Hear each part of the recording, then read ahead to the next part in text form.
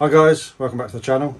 Today's video, you'll probably have guessed by the title and the thumbnail, we're looking at two Funfighters. Now, a couple of things I've got to get out of the way first. First of all, this video is not sponsored in any way, shape or form. I've got no affiliation to either of these manufacturers or the people involved with making these kits. Both of these kits were bought out of my own pocket.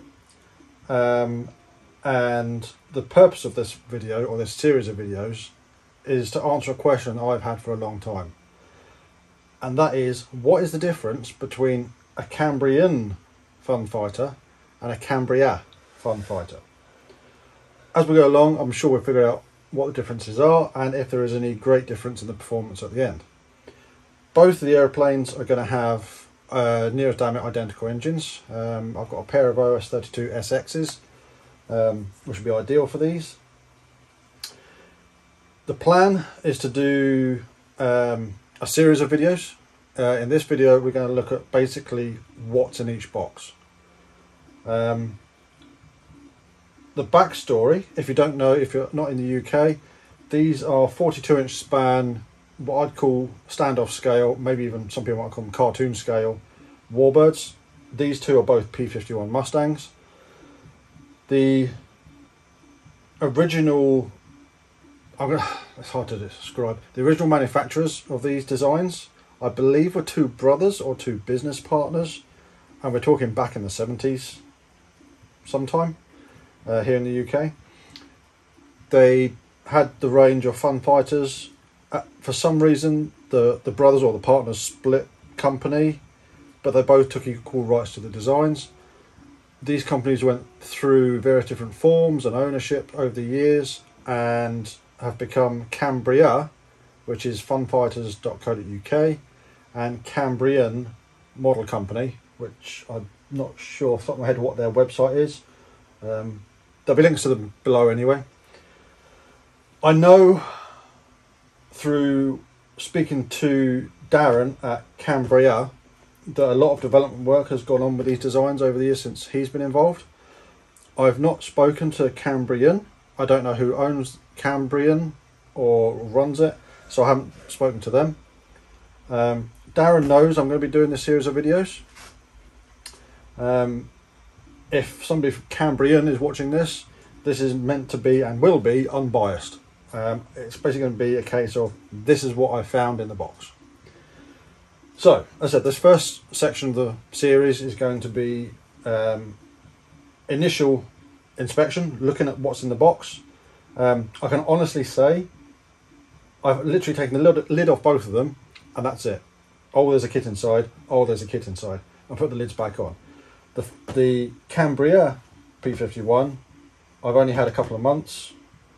The Cambrian Funfighter, I've had only a couple of years. 4 years, I think, because I bought it when I was at a show and I thought I want to have one of them, I'll build it one day, and never did. And that one day is coming around. Yes, so that one day is now or soon. So which one are we going to look at first? This one, Cambrian. So this is going to be the Cambrian. Again, I'll probably be putting on screen which kit we're looking at which time. Over. So the first thing to notice, again, I don't know how well you'll be able to see on camera there, that's the box art. A picture of a full-size Mustang, 42-inch span, the part number, simple, easy to fly, near-scale model of the famous World War II fighter, quick build kit containing veneered foam wings, pre-cut balsa and plywood parts, moulded canopy, accessories, full-size plant and instructions. Further stuff will be required to finish it. So again, I don't know how well you'll be able to see, but we've got what looks like a tissue liner in the box. First thing to come out, instructions.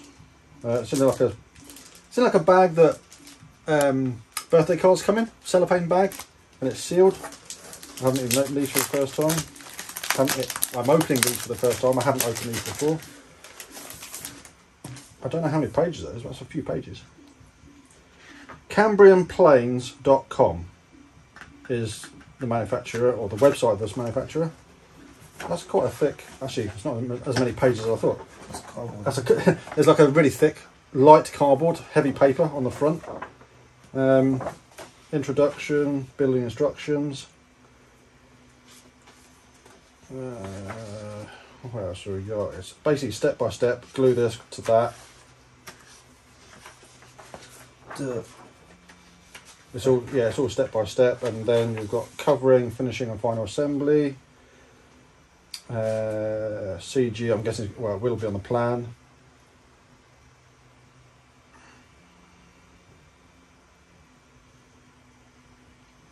Flying notes. So yeah, what I'd call a fairly standard set of instructions, and then a parts list at the back. There should be, I'm guessing the drawing is going to be the plan. Yeah. Unless there is like a smaller drawing. There's a plan. Yeah, I can see that's the plan. So, next out of the box is the plan. I have seen these before, because my dad's built quite a few of these over the years. I haven't seen them. So we have a full-size plan, and that is full size. That is, from my hand to from my left hand to my right hand, is the length of the model. A bit difficult to see because it's trying to roll up on itself. But it's a basic 3-channel model. I believe they can have rudders fitted. And I know the higher powered ones, it's recommended that they have rudders fitted due to torque from the engine. You can tell this plan's been rolled up for a while. So what we do is when we come to actually build it, we'll lay that out for a while to let it flatten out. I know with the Cambrian Funfighters that a lot of them need to have rudders, because for the show videos there's a part of it where they do a knife edge along the runway, and some of them do knife edge and some of them do kind of knife edge. Yeah, but the rudders to stop the torque effect from the high powered engines that they're using. Yeah, but some of them need to have rudders. Yes, because yeah. For a 25 and I believe a normal 32, you don't need to have a rudder. I will research that, so don't quote me on that. Right, so in the box, just a quick look. We've got a number of balsa parts, a couple of bags of stuff. There's a snake push rod, which, given the length, I'd say that's for the elevator. But importantly, we've got foam core wings, 2 of. Now, I don't know, but I believe these are CNC cut and veneered.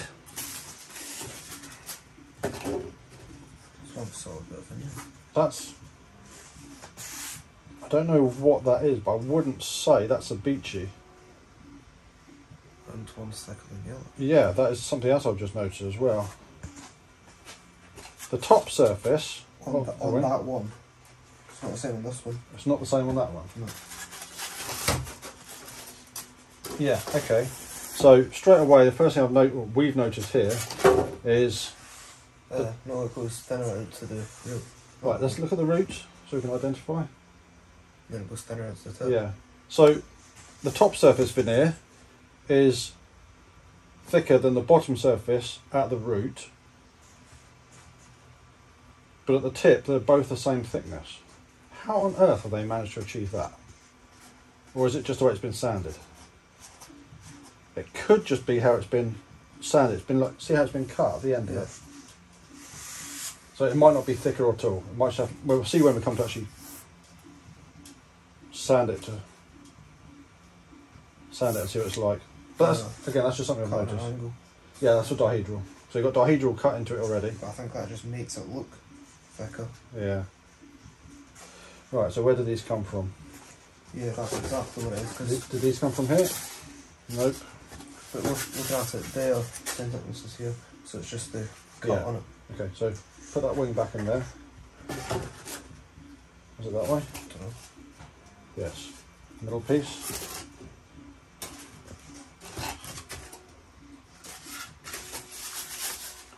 So, a set of wings.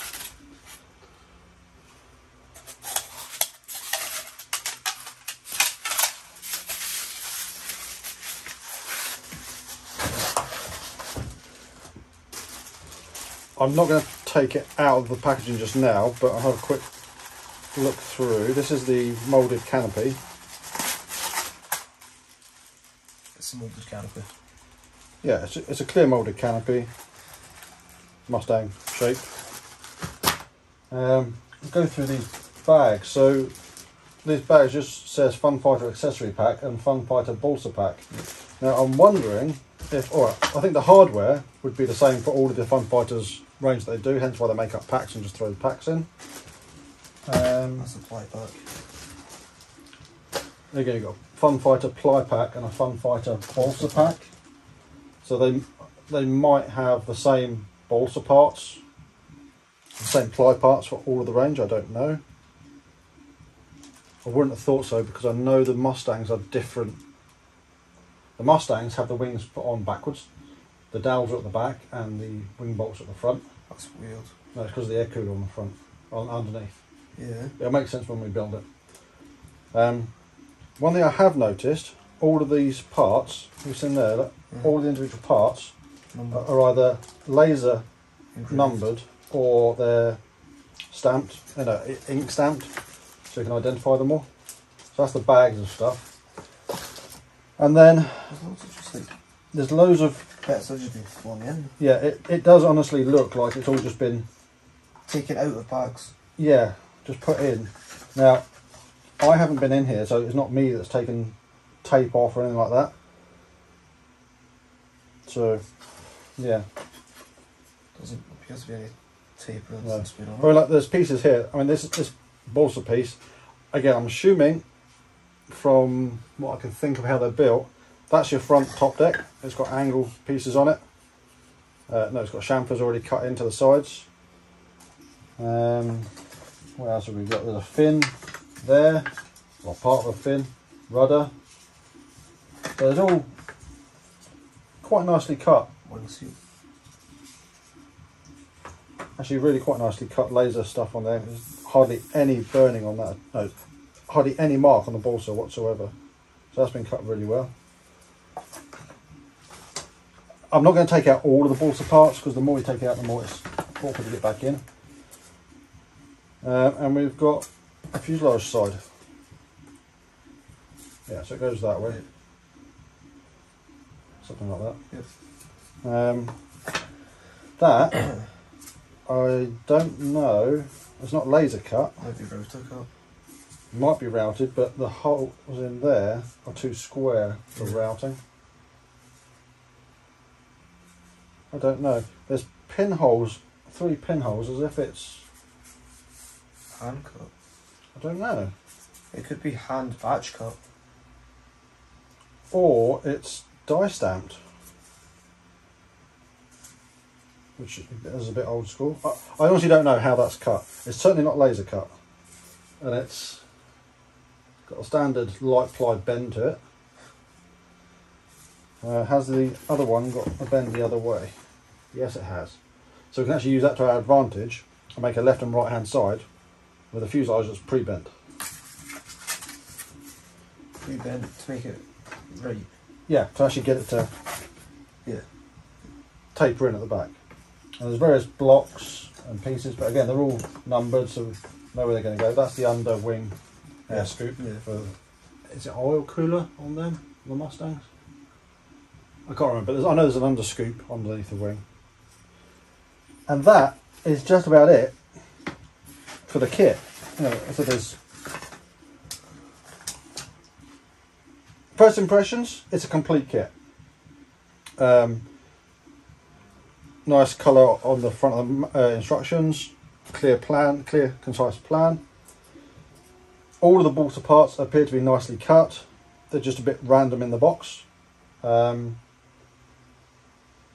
Especially when some of the balsa parts are in a bag. It's not true. It's not symmetrical. What's not symmetrical? The sanding cut.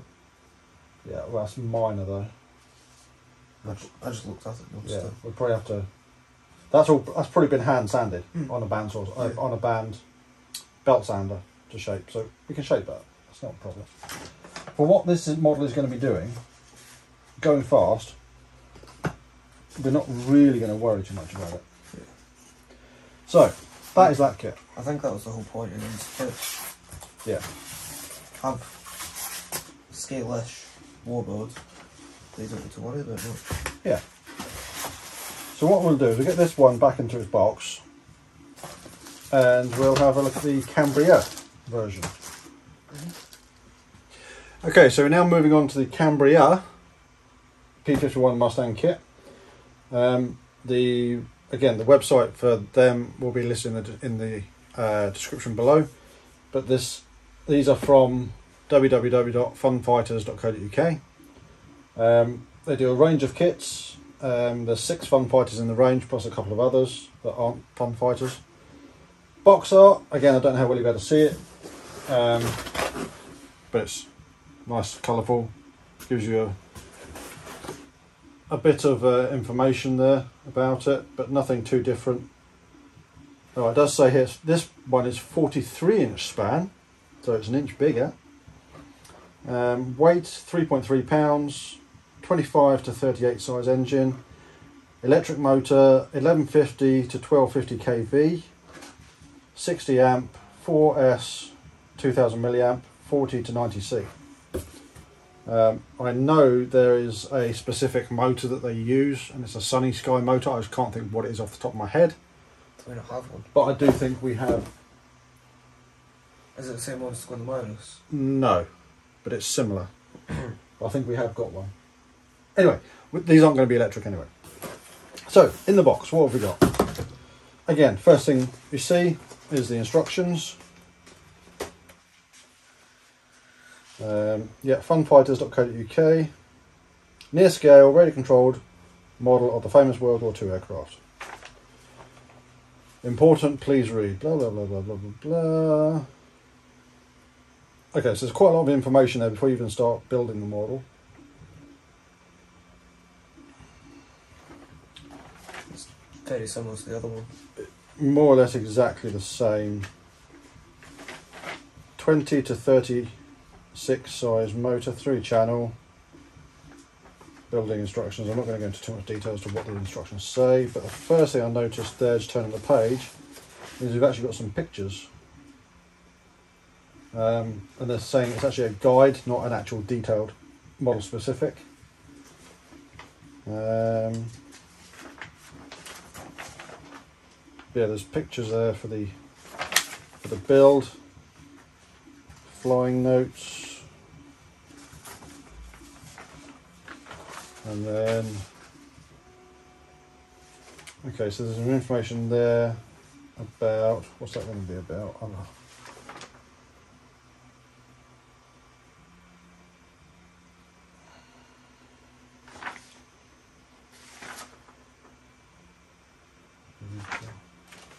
So there's an additional thing here, which looks like you can have a twin elevator push rod, as opposed to a single elevator. Oh, so it's a racing push rod, so if you're going to be going faster, more elevator authority. And then there's various other details there. And then there's parts list. And on the back, there is a parts identification sheet, which is good. So that's the instructions. Surprise, surprise, we do have another plan. This time it's folded, so it's easier to put on the bench. And it's upside down.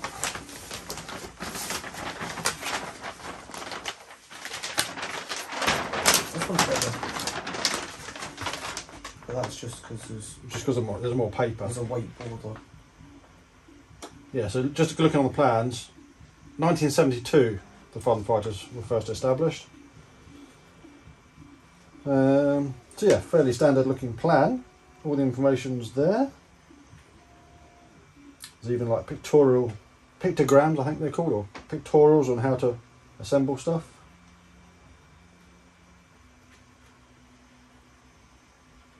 Yeah, so it's all quite detailed. There's even an idea of a colour scheme, even though it's not in colour. But it tells you the colours. Yeah, it tells you the colours.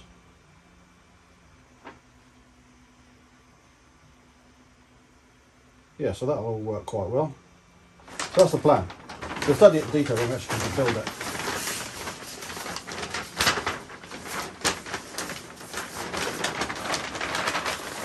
think I should get it all back together.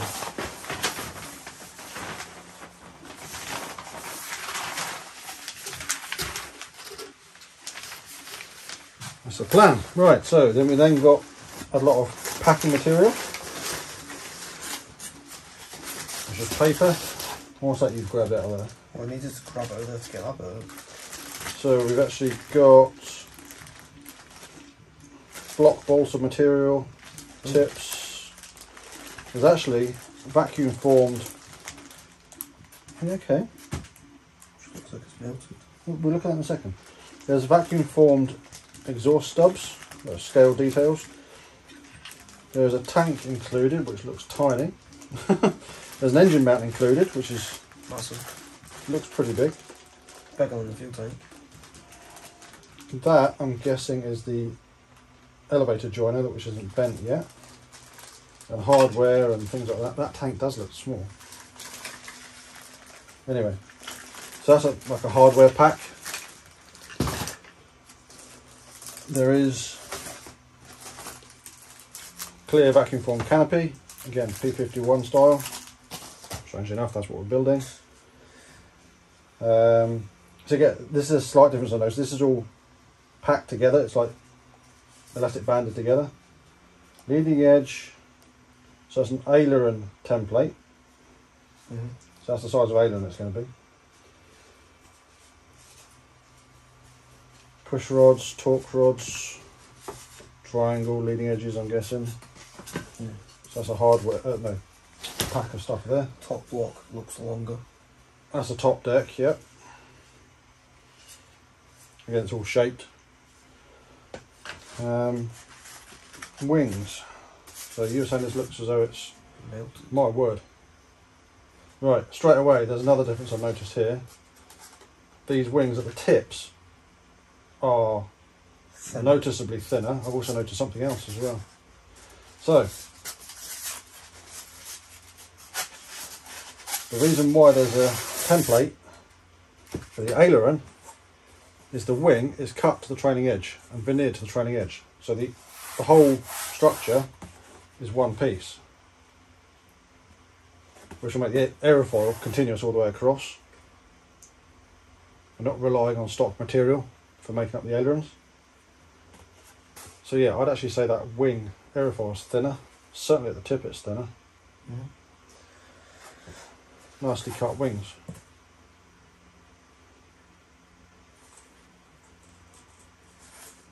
Yeah, I'm not going to pull the other one out because I suspect that's exactly the same. So we're already picking up a few differences straight away.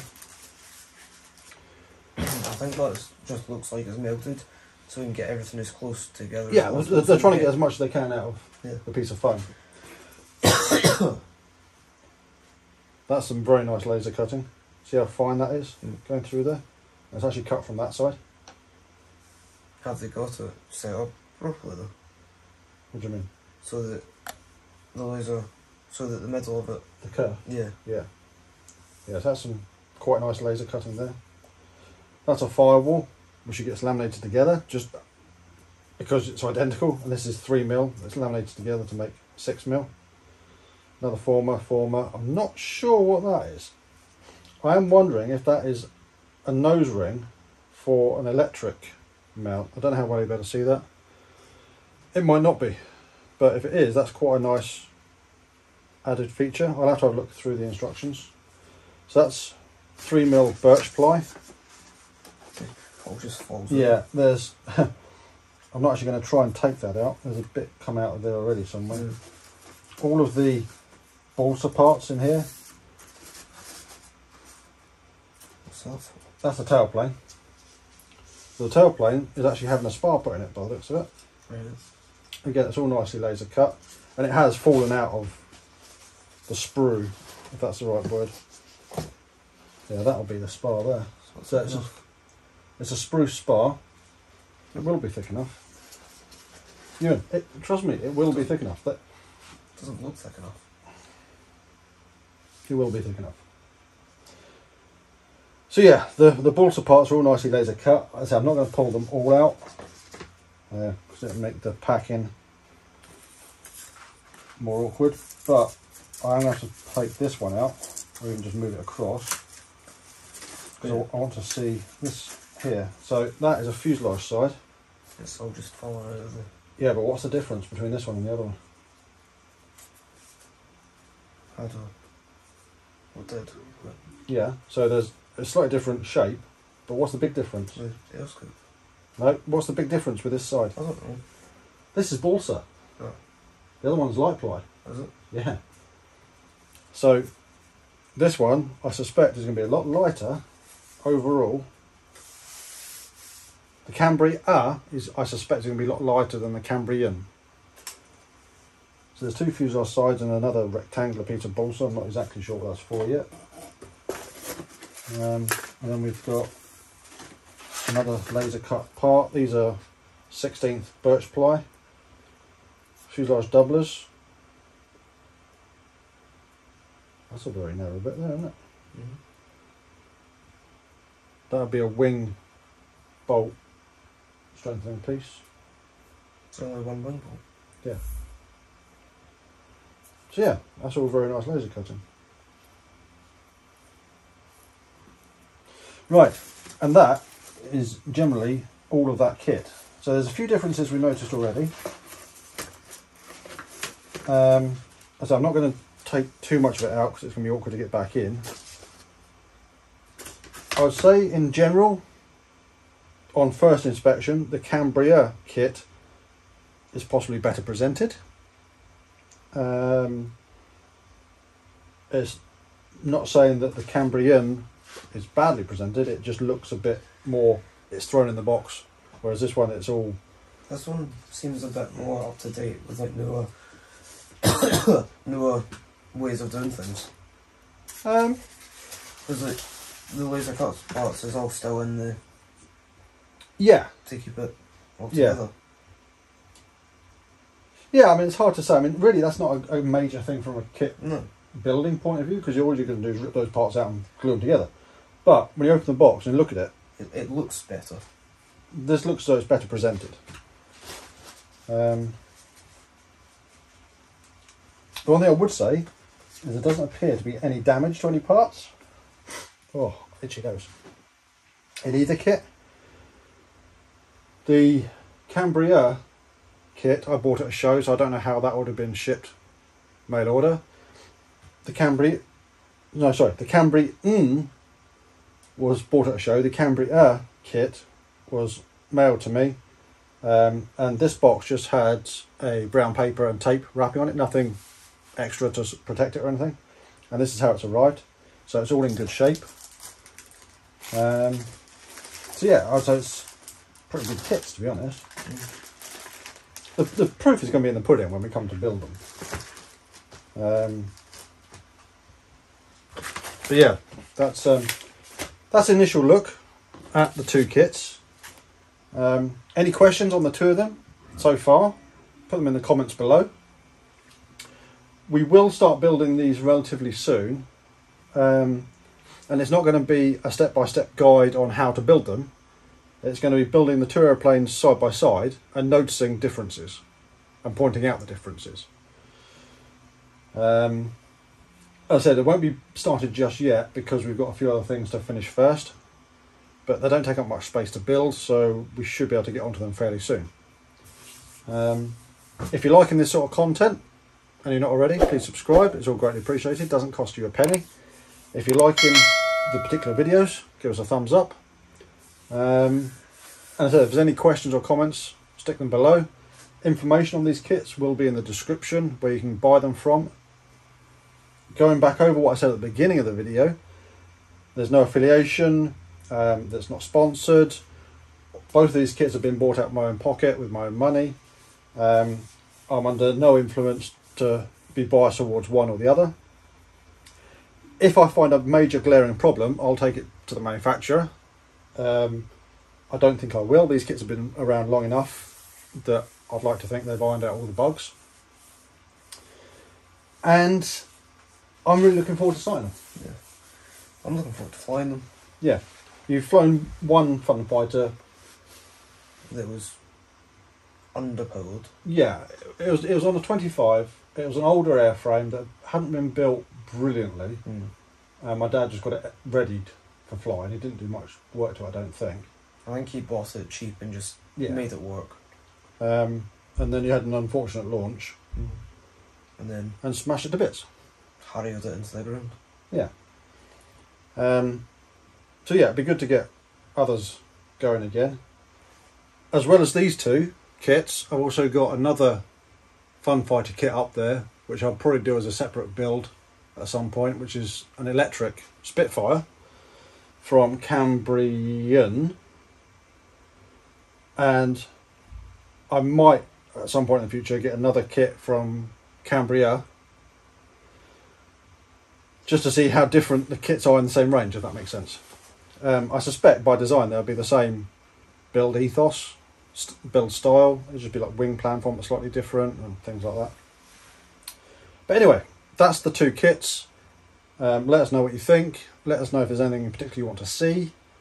And the next video in the build series for these will probably be us making a start of going through page 1 of the instructions for both kits.